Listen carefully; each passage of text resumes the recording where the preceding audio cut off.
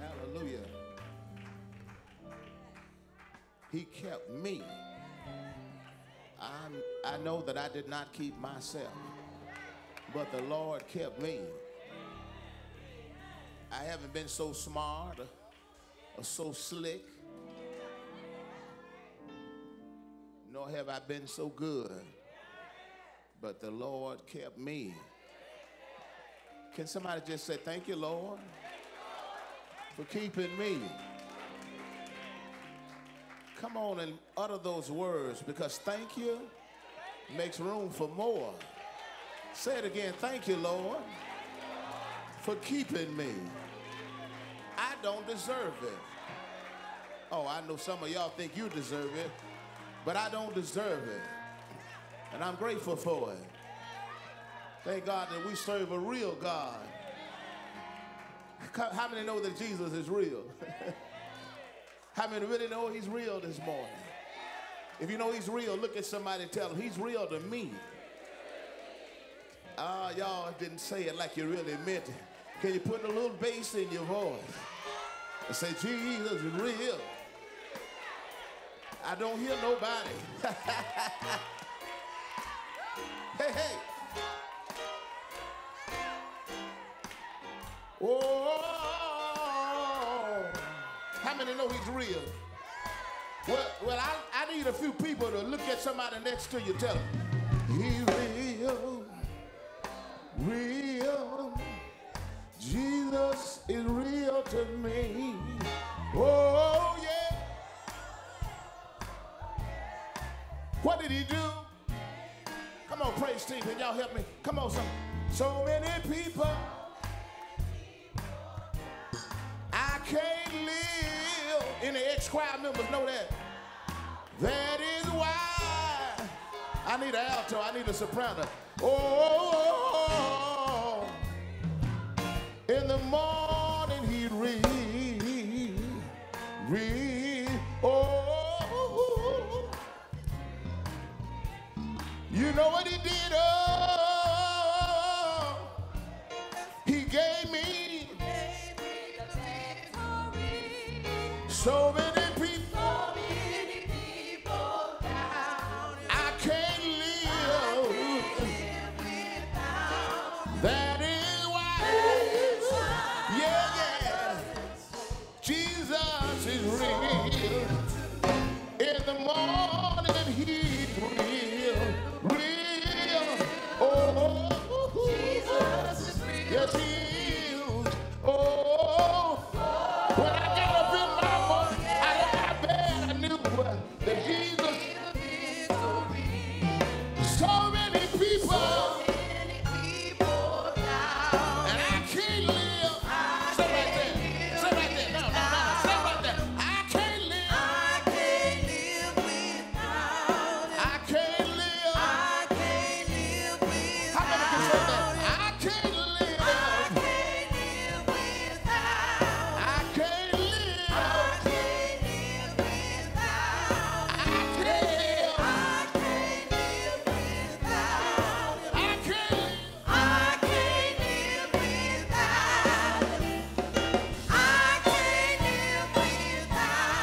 That is why I love him. That is why. Some people ask me, Acree, why do you preach so hard?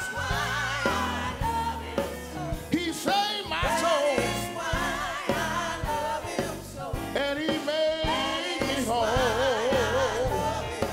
Amazing grace, how sweet the sound that saved a wretch like me. I once was blind, but now I see. Look at somebody, tell them, that is why. That is why. I love him, I love him, I love him, I love him, I love him, I love him, I love him. I love him, I love him, I love him.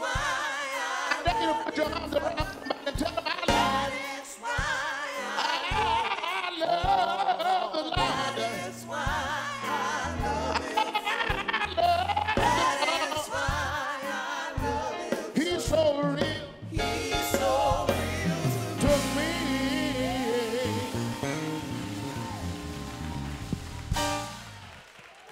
Hallelujah. Can I get another mic? I don't want to work that hard. Hallelujah.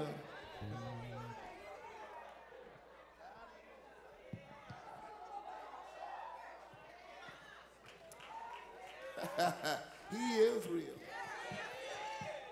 Pray for our sick and shut in. Amen. He is real. Got a phone call the other day, and I was devastated because stuff happens so quick and so fast. And they told me Jonathan Todd had a heart attack. I said, what? And then I made a few phone calls, and it was verified that it was true, and his heart was operating at 50%. And we've been dealt so many blows, and anyway, he had a procedure, and it was a successful procedure. And then I looked around, and he walked in the building this morning. Look at him, look at him, look at him, look at him. Can I get 50 people to tell the Lord thank you? There he is. Wave your hand, son. Tell the Lord thank you, because some of y'all prayed with us. Some of y'all prayed with us. Can somebody scream, thank you? That is why I love him. That is why.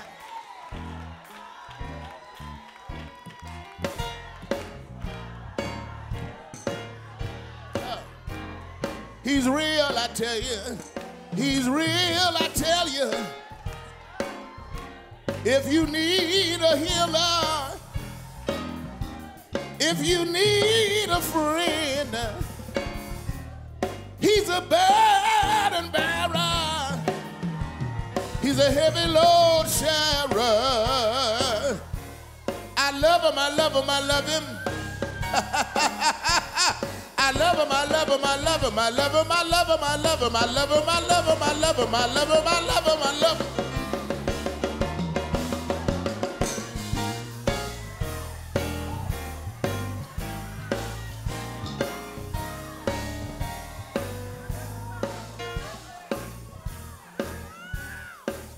That is why. Has he ever done anything for you? Then tell your neighbor. Anybody ever been healed of any illness? Then tell your neighbor, I love him. Has he ever made a way out of no way? Woo. Oh, that's enough, y'all. That is why. He's so real.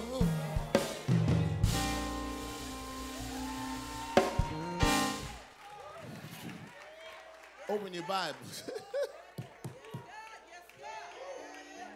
Anybody that prayed with John, JT, just tell the Lord, thank you for hearing my prayer. Woo. Woo. Hallelujah. Thank you all for, glory, sowing seeds last Sunday. And we're not finished yet because some of y'all missed last week. And you're going to do your best to catch up. Hallelujah. Hallelujah.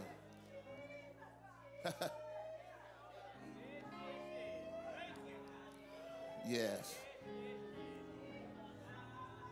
Let me invite your attention, if I can.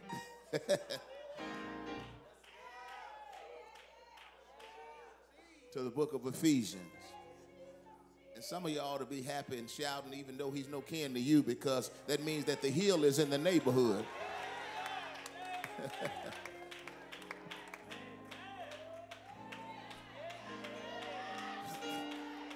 Some folk in here, you came to church and you still got some ailments with your body.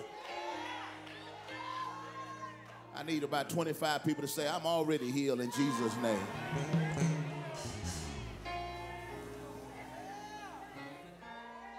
Ephesians chapter 3, verse 20 and 21. Now unto him that is able to do exceeding abundantly above all that we ask or think, according to the power that worketh in us. Unto him be glory in the church by Christ Jesus throughout all ages, world without end. Amen. I want to talk about a mind-blowing God. A mind-blowing God. God can blow our mind. There are a lot of things in this life that have blown my mind.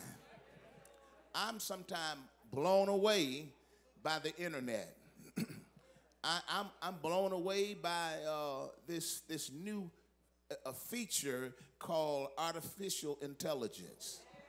That blows me away, how you can just put 4 or 5 words into the chat and it could craft a sentence that makes a little bit of sense. Amen. I'm blown away.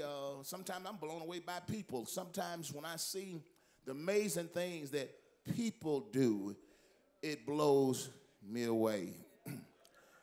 I'm blown away sometimes at America. Amen. When I look at how this country has gone through so much and how we have, it's amazing. I'm blown away at America even today, that a country that enslaved black people. Amen. I never in my wildest imagination ever thought I would live to see a black person be the president of the United States of America. That blew my mind. Maybe y'all envisioned it. Y'all stronger than me, but that blew me away. Sometimes I'm blown away with things that I never thought would happen, even on the negative side. I never thought that Donald Trump would ever be president. When that happened, after he was publicly heard on tape saying that he would grab women by their private parts, as he was so many times he ran for president, pardon me, and it was proven that he had not paid taxes in all those years. So when he was elected president, that blew me away. That stunned me, that startled me, it shocked me. But I want to tell you, my brothers and sisters, you haven't had your mind blown until the King of Kings blows your mind. Till the Prince of Peace, the Lord of Lords, the everlasting Father blows your mind.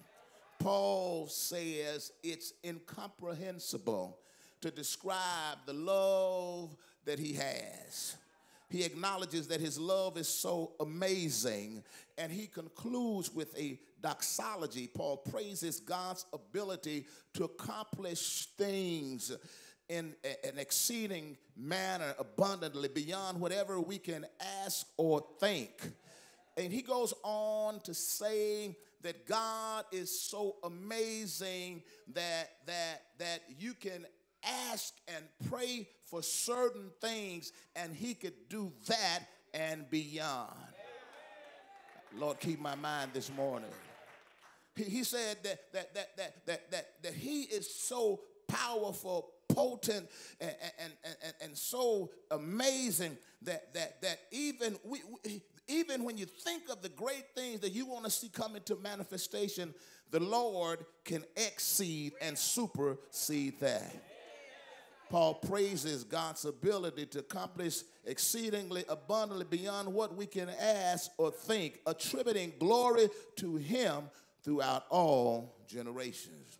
There's so many things in our life that only God can do. Anybody ever had something that occurred in your life and you knew that was the only God can do blessing right there? Can I talk to anybody, any real people? Amen, amen, yeah. We know he's able, amen, to stop the Red Sea. We know he's able to walk on water. We know he's able to turn water into wine. We know he's able to calm a raging sea, but he also rescued a baby from the Nile who grew up as a prince and then became the deliverer, the liberator, and the emancipator called Moses. He gave barren women babies. He made the blind to see, the lame to walk, the dumb to talk. He raised the dead. He has not lost any power. I need somebody to just tell your neighbor, he's the same God. Thank you, Ty Tribbett. Ty Tribbett says, same God right now, same God back then. If he done it before, he can do it. Are y'all in the house? I have only one assignment today. My assignment is very simple today, and it's to convince and persuade those with questions and doubts in their minds about the awesomeness and the inexplicable power of the God that we serve. I want you to know that God can be trusted. I know many of us have been violated in relationships, and we have issues, we have trouble, we have problems trying to really engage in the authenticity of trust. But God can be trusted. Amen. You ought to say with me right now, my God can be trusted. Thank you, Solomon, the wisest man that ever walked on the face of the earth. He said in the book of Proverbs, chapter 3, verse 5 and 6, he says, trust in the Lord with all of thine heart and lean not unto thine own understanding. In all thy ways acknowledge him, and he will. I knew I had some Bible readers in here today. He'll direct your path. Amen. Yeah, I see something in these two verses. I see some promising potential. Say it with me, promising potential. Verse number 20 is a loaded verse. It says, now unto him that is able to do exceeding, amen, abundantly above all that we ask. Oh, what a promise. Somebody say, oh, what a promise. Help me preach this thing today. Amen. Oh, what a promise we have in the God of our salvation. I need somebody in this room to just help me preach and help me inspire. There may be some doubters in your area. There may be some who are confused this morning in your region, in your vicinity. I need you to tell 3 people, God can do it. Yeah, we serve a God. That's it. You got to tell one more person, amen. God can do it. God can do it. No dialogue, no discussion, no debate. He can do it. We don't have to wonder if he can do it, if he has the ability to do it, if he has the capacity to do it. He can do it. I know some of you think he can't, but I'm like Barack Obama. Yes, he can. He can do it. Amen. Some of you thinking that we engage in all of these prayers, but the truth of the matter is, theologically, you have concluded that God does not get intricately involved in the affairs of humanity. God just sits back, amen, and just watches everything without intervening. Some of you are saying, amen, God does not have the power to change a situation because he has given people free will. Listen, my brothers and sisters, I need to tell you, God not only has the desire and the will, he has the ability to bring things to pass. Somebody came in here this morning, you push your way, but I've come here today to tell you, God has the ability to heal your body.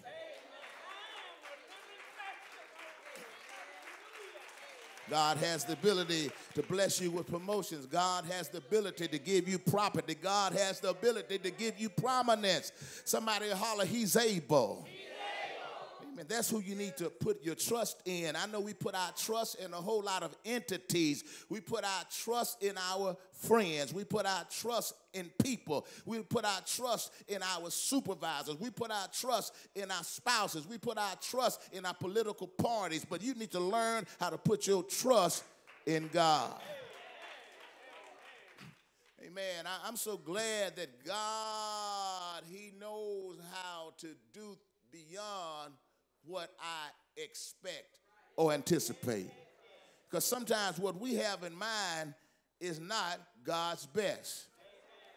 I mean, I'm driving a little car out there now, amen, a little old Ford SUV right there now. But I remember I asked God for a car, amen, a few years ago, and I just wanted a car. They came and gave me a Mercedes. I said, amen, that's exceedingly and abundantly, amen, above I was even asking or thinking, amen.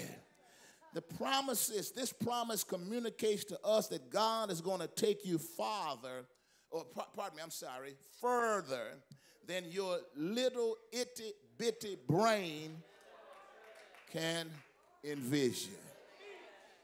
Who am I talking to today? You showed up, and this is resonating with you right now. I want to tell you, you're going to walk into doors you never dreamed of. Who am I talking to? You're going to sign contracts that's going to blow your mind. Who am I talking to this morning? You're going to meet people you never thought you would meet.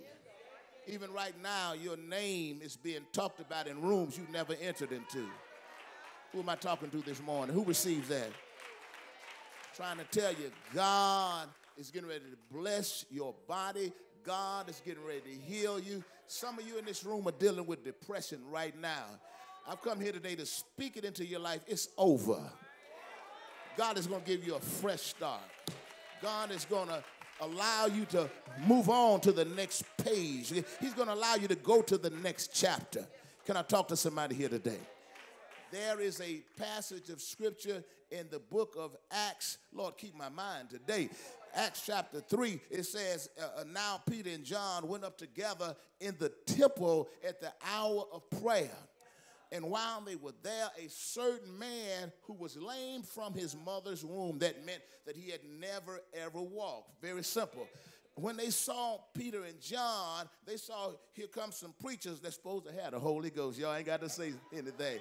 And so they began to ask alms. He began to ask the alms of Peter and John. And Peter and John said, no, look on us.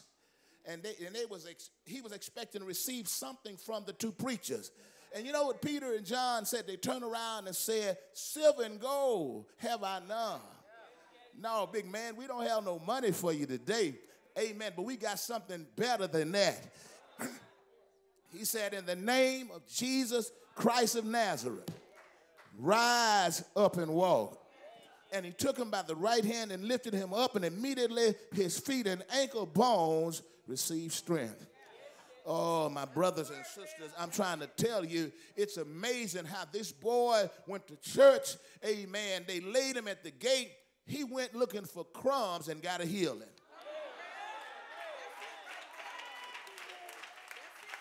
God decided to blow his mind. It's amazing. I'm just trying to tell you, keep on praying, saints.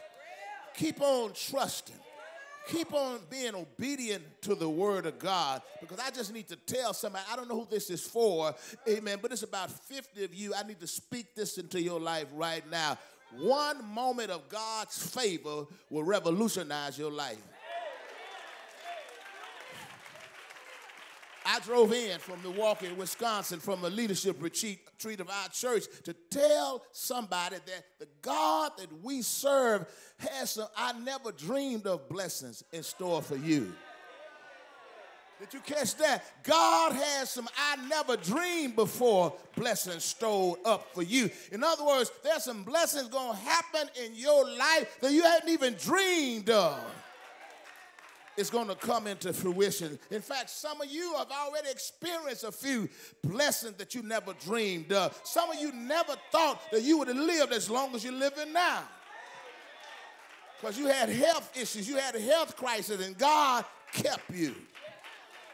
Who is this for today? God is releasing healing right now in this service. God is releasing favor. God is releasing opportunity. God is releasing prosperity. God is releasing miracles. God is releasing liberty and freedom. God is releasing relationship healing and restoration. God getting ready to do it. Speak it into somebody's life. Put your hand on somebody's shoulder. Don't even worry about it if they look at you. Tell them God's getting ready to do it. You're sitting by the wrong person. High five somebody else and tell them God's getting ready to do it. He's doing it in this season. He's doing it right now. Look at somebody else and tell them morning has come. Hallelujah to the Lamb. Y'all know what they say. Weeping may endure for night, but joy cometh in the morning. Joy!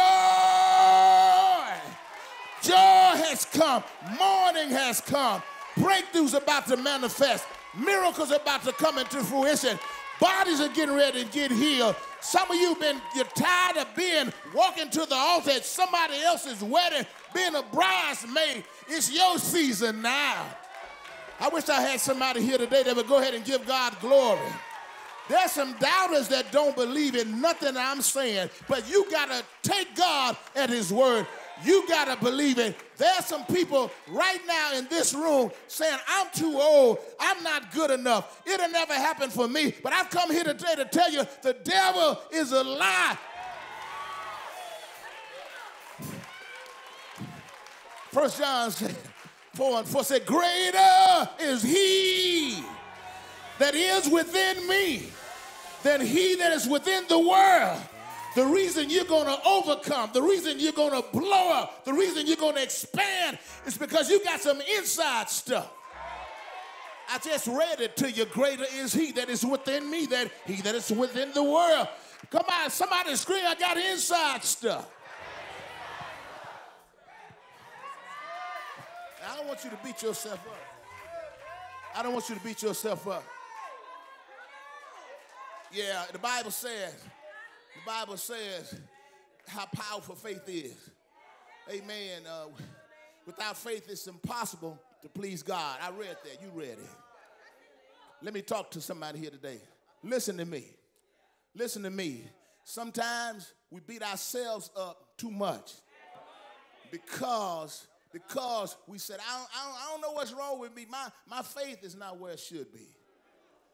But I just need you. You got a whole lot of good scriptures memorized. Bless your heart. You got a pretty good teacher. I motivate you. I encourage you. You're memorizing scripture. You're reciting them. Let me add another. I hear you. 6:33 in Matthew. Seek ye first the kingdom of God, and all his righteousness and all these other things will be added unto you. Here's one verse I want you to add to your arsenal. And it's Matthew 17:20. Don't beat yourself up because your faith is not what you want it to be. Keep striving, but Matthew 17:20 says, if you have faith as the size of the grain of a mustard seed, you can move mountains. Lord, help somebody today. I need to tell you how big a mustard seed is. A mustard seed is between 1 millimeter to 2 millimeters. That's not even an inch. But if you have just that grain, that small, the smallest seed, you can move mountains. That's how I know something crazy. It's about to be bananas in this church. I've been here a long time, and I know even some of you who don't think yourself as being so strong, as your pastor, I want to tell you, I know you got mustard seed faith. I know that if you showed up here at all today, you at least got mustard seed faith. So I'm getting ready to tell you, get ready to have a heart of receptivity. Amen, because you don't have to have faith like Paul, amen, for God to show up and show out in your life. I don't know about you, but that got me excited. Because I'm more like that man in Mark chapter 9 when he was praying for his boy to get healed. And he took him to the church and they couldn't heal him. Took him to the disciples and they couldn't heal him. Finally, he went to the Lord and he said, heal my boy. He's deaf and dumb and I can't hardly really deal with him. I don't want to put him in any kind of home, but he's uncontrollable. He jumps in the fire. And he said, now I believe you can heal him, but help my unbelief. Can anybody relate to that? Lord, I believe. But help my unbelief. So that being said, that being said, you just may qualify for the next miracle. Can you help me encourage somebody? Tell somebody on the next row, because that person sitting by you tired of you by now. Tell somebody, you just may qualify. Now, you got mustard seed faith. Say, at least I got mustard seed faith. Tell them I got mustard seed faith at least. Now, I need 50 people to scream, I qualify.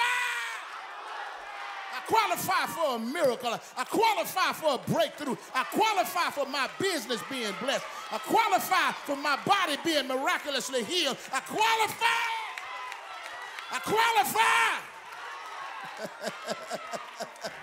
Now unto him that is able. Can somebody scream, he's able? I'm sorry. They played with me too much up there in Milwaukee. I'm sorry. Can somebody scream, he's able to do exceedingly, abundantly, above all that we can ask or think. Woo! According to that power that worketh in us. That power that worketh in us, that's prevailing power. I'm almost done. Somebody may be wondering how you're going to get out of that difficult spot. You said, Reverend, you motivated me this morning, but I still got a difficult spot. You're wondering how I'm going to get out that bind. You're saying, Reverend, I'm trying to figure out how I'm going to accomplish my dreams. Amen, because you're not going to do it. You're just going to be a vessel. Can I read that scripture again? Greater is he that is within me than he that is within the world. Somebody scream, God's going to do it. I'm just a vessel. You heard Paul said in Philippians chapter 4, verse 13, I can do all things. Don't y'all make me holler. Through Jesus Christ that strengtheneth me. Somebody scream, God's going to do it. I told you before, stop worrying and walking the floor at night. Stop posting these miserable, sad, pitiful Facebook messages. Oh, I'm going through. Woe is me. I'm done. Will y'all pray for me in Jesus' name? No. I told you before, stop walking the floor at night. Stop looking for an excuse to get some Hennessy, cognac, with a little Coke, and Patron. Stop it. I'm coming down here. I stop talking about I got some edibles. It makes me relax. No, you need to rest in Jesus. Reb, it just tastes like candy, though. There is something sweeter than edibles. Come on, somebody. I wish I had somebody here today. Get you some rest. I read in the good book that he that keepeth Israel shall neither slumber nor sleep. And I need to tell somebody, you wondering how it's going to happen, God's going to use people to do it. God has the right people lined up. Woo. He's already working out the details of your destiny. He's already working out the path to your purpose. God has people on assignment to help you complete your purpose. Stop telling yourself it'll never happen for me. Stop saying that. I don't ever want you to quote this again as long as I'm your pastor. Stop saying if it wasn't for bad luck, I wouldn't have no luck at all. Stop saying it's too late. It ain't never too late because God is still on the throne. Say it with me, God still in charge. You know, there's a scripture in 1 Samuel chapter 1. It's really in the book. It's in the book. It's about a woman named Hannah. You know, these days, you know, if a woman don't have no baby, she's with the hip crowd. No, you know, she's great for the womanist movement. Amen. But back in that day, if you didn't have any children, there was a shame associated with your name. Anybody read that? But she was married to a brother named Hannah. I don't know how I know it's a polytheistic culture, but I can't figure out how he pulled this off. Amen. Elkanah, in my neighborhood, y'all know, those that are watching online, listen, they didn't hire me from another town. I grew up on the west side in Chicago. And in my neighborhood, they would call Elkanah a Mac from way back. Because he had two wives. I done said a wife and a girlfriend that he was sneaking around with. Homeboy had two wives and they both knew about it. He was called a player from the Himalaya. He had two wives. Amen. One wife name was Hannah and the other girl name was Peninnah. Peninnah was the wife that had several children. And Hannah was the one that was barren. Elkanah would always go to Shiloh and he would bring back a present. When he go to Hannah's house, he would come back with one present because it was only Hannah and no kids. But when he come back, go to Peninnah's house, he come back with all these bags, all these presents for his other wife and her many children. Peninnah used to pick at the other wife. Peninnah used to critique, ostracize, and laugh. I don't care who you are, amen, when people are picking at you, you get beside yourself sometimes. Hannah decided that, you know what, I can't take the shame anymore. She went into the temple. It's in 1 Samuel chapter 1.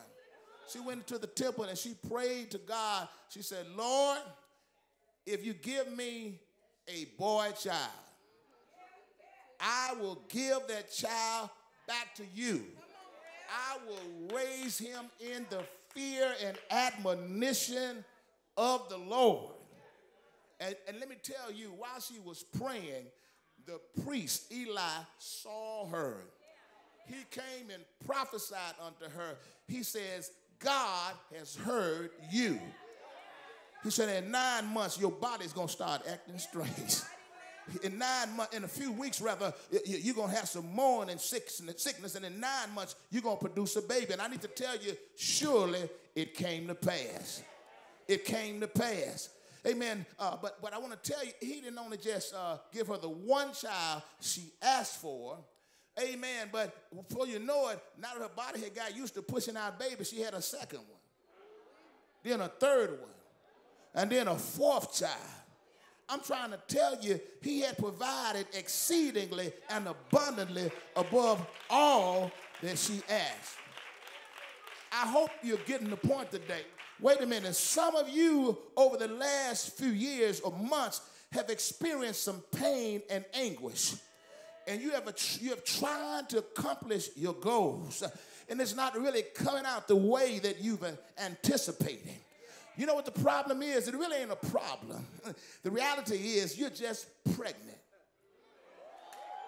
You are pregnant with promise, pregnant with possibilities, pregnant with business plans, pregnant with vision, pregnant with leadership potential, pregnant with financial aspirations coming into fruition, pregnant with political aspirations coming to pass. I'm trying to tell you the reason you're feeling so uncomfortable, you're in labor, you're having labor pains. And I need to tell you, God's getting ready to push out some stuff through you. I wish I had 15 people that say, Reverend, you're talking to me. I receive it.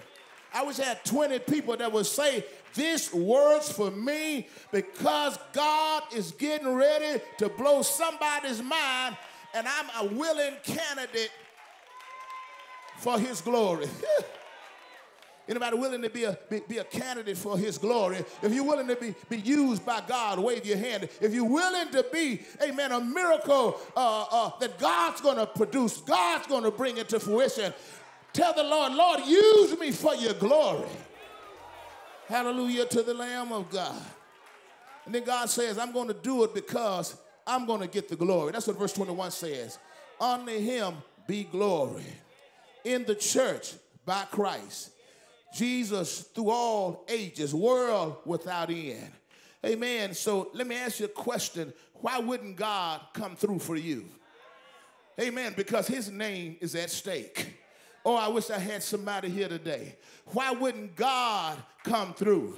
It only gives him glory. Let me tell you something. That's why, let me tell you, it was on the 3rd of September. It was a day that I remember. Come on back here. No, that was the day that I made a prophecy in this church. And I said, God is going to do some amazing things in the next 52 days. Some of you sitting right here seen him work. Oh, I wish I had somebody that don't mind being a public witness that he worked in my life. He worked among my family. He worked among my friends. He worked in my church. Anybody be a witness this morning? That's why I didn't lose an ounce of sleep. Amen. When I prophesied on the 3rd of September about a major move of God over the next 52 days, the reason I didn't even flinch is because Ira J's name wasn't on the line. If God had not have come through, amen, the Lord would have looked bad. I wish I had somebody here this morning. Amen. You need to know, amen, my brothers and sisters, amen, God is going to use your dilemma, amen, to bring great glory to his kingdom once he delivers you. Amen. Does anybody know that he is the same God? Who am I preaching to that almost wanted to quit? Who am I preaching to that almost threw in the towel? Who am I preaching to, amen, that almost walked out, almost gave in, almost gave up? But I've come here today to tell you, hang on in there. Amen, because God is able. Yet can we, by faith, just continue to believe that he is able? Can we continue to believe by faith? Can we continue to praise God for the better than expected blessings? Amen. God is getting ready to show out. Better than expected relationships. Better than expected financial condition. Better than expected medical report. Let me drop this on you. If you're going through a season of loss, a season of disappointment, going through a bad breakup, I come here today to tell you, just because you are a child of God, don't you know God is working it out for your good? Don't you expect to come out the same way. Expect to come out better than you were before. Is there anybody here that can be transparent this morning? I'm not going to get in your video, but is there anybody that's dealing with something this morning? You can stand if I'm talking to you. Receive your breakthrough this morning. I'm not going to ask you to tell nobody what you're going through. I'm not going to ask you to tell anybody what you're praying for. I'm not going to ask you to tell anybody what you are encountering. But I need to tell you, God told me to tell you, get ready for the increase. God told me to tell you, life's got to get a little better. Life's about to get a little sweeter. Life's about to get more joy. Can I get a witness? I need you to look at somebody and tell them it's about to get better in my home, with my health, in my heart, in my family, in my fitness, in my faith. Can I get a witness? You may be going through a dark Friday, but I've come by here today to tell you, be encouraged, because Good Friday came before the resurrection. Can I get a witness? Yeah, yes. Is there anybody here gonna keep the faith? Is there anybody here gonna keep trusting? Is there anybody here gonna keep holding on? Gonna keep holding on. Gonna keep holding on. Get ready. God getting ready to blow your mind. I dare about 25 of you all who really allowing this message to resonate. I dare you to start praising God right now. I dare you to start shouting right now. Like you can see it, like you can envision it, like you. Hey! Yeah! Yeah! Yeah! Yeah! Yeah! Hallelujah!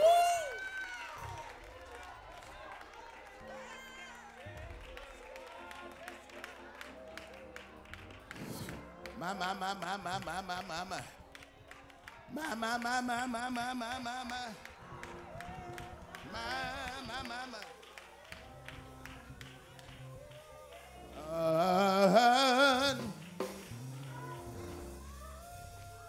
Let me extend the invitation today. Hallelujah. Hallelujah.